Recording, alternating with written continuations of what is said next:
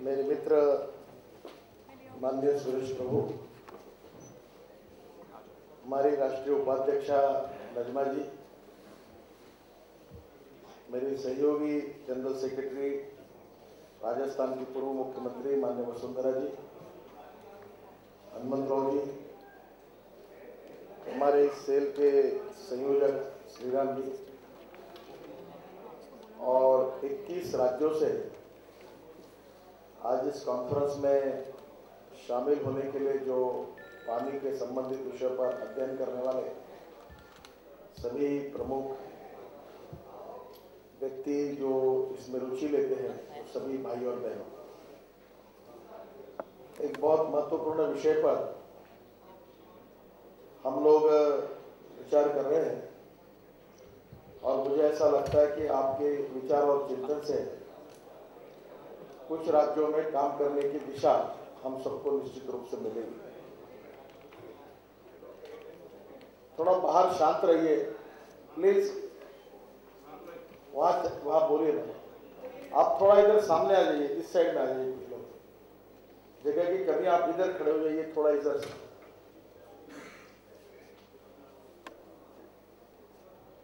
47 के बाद हमारे देश के नियोजन में अगर सबसे बड़ी कोई गलती हुई है तो हमने पानी को महत्व नहीं दिया। मुझे कहते हुए दुख होता है कि आज इंडस्ट्रियल ग्रोथ रेट के बारे में हम चिंता करते हैं, प्रधानमंत्री भी बार बार इसकी चिंता जताते हैं, पर एग्रीकल्चरल ग्रोथ रेट की कोई बात नहीं करते। ये कहते हुए मुझे संकोच होता है कि अनेक राज्यों में हमारा एग्रीकल्चर ग्रोथ रेट इतना कम है कि वहां गांव की और किसानों की हालत बहुत ही खस्ता है। 2.5% एवरेज ग्रोथ रेट है और इसलिए ऐसी स्थिति में ये 65% ऑफ द पॉपुलेशन, इसका क्या होगा? और पानी का संबंध विकास के साथ है।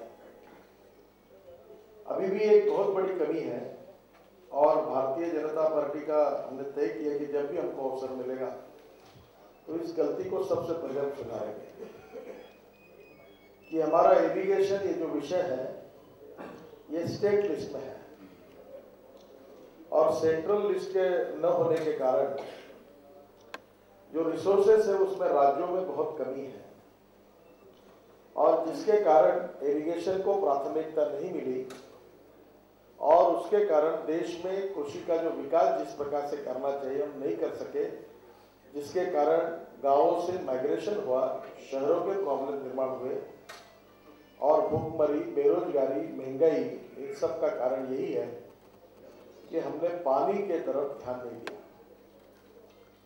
मेरी बात को आप शायद एकदम सहज रूप से आपको स्वीकार होने में थोड़ी अड़चन जाएगी, पर एक गुजरात में अगर नर्मदा का पानी 14 नदियों में छोड़ दिया और water management drip and sprinkler का उपयोग करके उन्होंने अपने एग्रीकल्चर प्रोडक्शन को 14% तक लेके गए और मुझे लगता है कि 1 एकड़ पानी में अगर ड्रिप से अगर यूज करते हैं तो एग्रीकल्चर प्रोडक्शन 3 गुना बढ़ता है। और इस्राएल में हम लोग गए थे, वसुंधरा जी मेरे साथ थी और मैं तो इस पर काम भी करता हूं। इतना एक बड़ा इम्पैक्ट है कि हमारे यहाँ मैं शुगर केन लगाते, इस बार एक हमारे अच्छे किसान ने शुगर केन में 265 की जात थी, वैसे भी प्रोडक्शन के लिए अच्छी है और उसने ड्रिप लगाया, उसका पर एकड़ प्रोडक्शन 140 टन हुआ। अब 1700 रुपए टन के भाव से 140 के पैसे के 2 लाख रुपए लग जाएंगे और उसमें से 25 से 30 हजार रुपए का खर्चा छोड़ दिया जाए तो 1,70,000 रुपए पर एकड़ उनको फायदा हुआ। और मैं जब अभी गया था तो मैंने जो लखोपति किसान बने थे उनका सत्कार किया, 140 किसानों का सत्कार किया।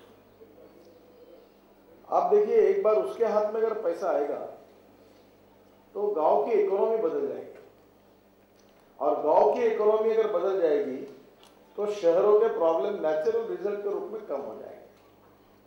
और इसलिए पानी ये हमारे लिए बहुत महत्वपूर्ण बात है, जिससे हमारे लिए, जैसे हमने पहले बताया कि 2 इंपॉर्टेंट सेक्टर्स है, इंडस्ट्री एंड एग्रीकल्चर।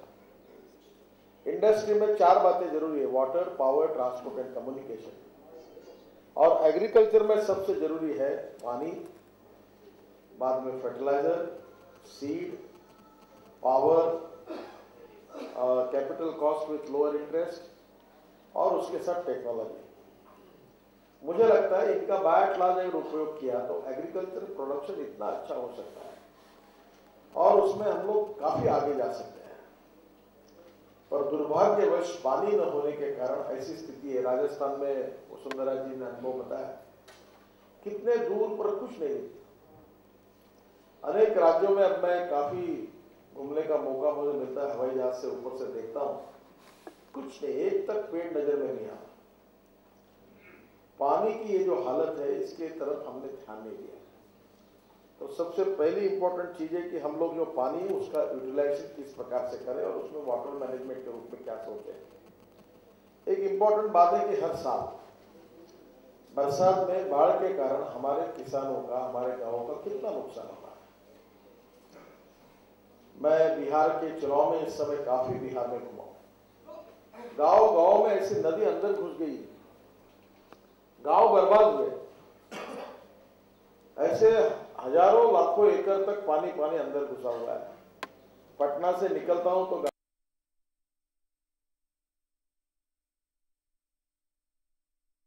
एक तरफ पानी है, ज्यादा पानी है, बाढ़ है, इसके कारण नुकसान हो रहा है, हमारा जीवन बर्बाद हो रहा है, और दूसरी ओर हमको पीने के लिए पानी नहीं है। और मुझे ऐसा लगता है कि ऐसी स्थिति में हमने इसके बारे में सोचकर इस समस्या का समाधान ढूंढना चाहिए। समाधान ढूंढा जा सकता है क्या? मुझे लगता है जा सकता है। If there is a will, there is a way, and if there is no will, there is only survey, discussion, seminar, committee, सब committee and research group. We need the people who can get things done. कोई कठिन नहीं है और इसमें पैसे की कोई कमी नहीं है। मैंने एक मॉडल तैयार, मैं पानी में ज्यादा एक्सपर्ट नहीं, ऊपर बिन पैसे से काम कैसे करना है इसमें मुझे काफी एक्सपर्टाइज है। कि मेरा प्रूवन ट्रैक है कि मैंने 5 करोड़ की इक्विटी पर 8,000 करोड़ के काम किए और 4,000 करोड़ कैपिटल मार्केट्स में खड़े किए। ये सत्य है। मैं पॉलिटिकल लीडर हूं, इसलिए कहीं आपको लगेगा कि ये कोई कादम्बरी की बात कर रहा है, ऐसा इट्स पॉसिबल। ये भी गंगा कावेरी या रिवर कनेक्टिविटी प्रोजेक्ट को पैसा मिल सकता है, कोई कठिन नहीं है। इससे पैसा जनरेट हो सकता है, पैसा मिल सकता है। वो कैसा स्टील लेना, कैसे सीमेंट लेना, कैसी पॉलिसी बनाना, ये कोई कठिन नहीं है। प्रश्न ऐसा है, इसका हमने विचार नहीं किया है। और इसलिए 2 बातों पर हमने सोचना चाहिए। पहले जो पानी है, उस पानी के कारण जो प्रलय हो रहा है उसको रोकने के लिए और उसका पॉजिटिव उपयोग करने के लिए हम किस प्रकार से काम करें। इसमें रिवर कनेक्टिविटी की बात आई है और इसके बारे में सुरेश प्रभु डिटेल में हमको बताएंगे। डॉक्टर अब्दुल कलाम साहब ने अपने विजन में कहा है कि अगर देश की तरक्की करनी है तो ये प्रोजेक्ट किसी भी हालत में हमने करना चाहिए। दुर्भाग्यवश सुरेश प्रभु मंत्री थे, अटल जी की सरकार थी, उन्होंने सोचा और उसके बाद में ये विषय को कहा कि भाई इसमें कोई ये असंभव है और इसको छोड़ दिया गया। पर मुझे लगता है ये असंभव नहीं है। अगर राज्यों में भी रिवर कनेक्टिविटी करने से जो इम्पैक्ट मिला है, जो गुजरात में मिला है, और अब नर्मदा का पानी मुझे लगता है राजस्थान के भी 2-3 जिलों में गया है कि जाने वाला है तो राजस्थान में भी वो पानी आगे जाएगा, मध्य प्रदेश में भी उसका फायदा हुआ है। उसके कारण बिजली भी तैयार हो रही, महाराष्ट्र को भी बिजली मिल रही है। तो मुझे लगता है कि ये इस विषय के आधार पर पहले जो स्टेट लेवल पर रिवर कनेक्टिविटी और ऑल इंडिया लेवल पर रिवर कनेक्टिविटी, उसके बारे में एक विजन और एक डॉक्यूमेंट तैयार करके उसकी दिशा निश्चित करने में हमारे सेल ने काम करना चाहिए, ऐसा मुझे उनसे प्राप्त है। दूसरी इंपॉर्टेंट बात जो है वाटर कंजर्वेशन, यहाँ बहुत से एक्सपर्ट है, खानापुर जी आए, मैं भी उनको, वो भी काम कर रहे हैं, मैं भी इसमें काम करता हूँ। पहली बात है कि मैं केवल लीडर करके यहाँ नहीं बोल रहा हूँ, मैं भी एनजीओ जैसा किसानों में काम करता हूँ और मेरी पहली प्रायोरिटी मेरे ग्रामीण और एग्रीकल्चर सेक्टर के काम को और सेकंड प्रायोरिटी बीजेपी के अध्यक्ष करके है। मैं वहाँ काम लगातार करते रहता हूँ।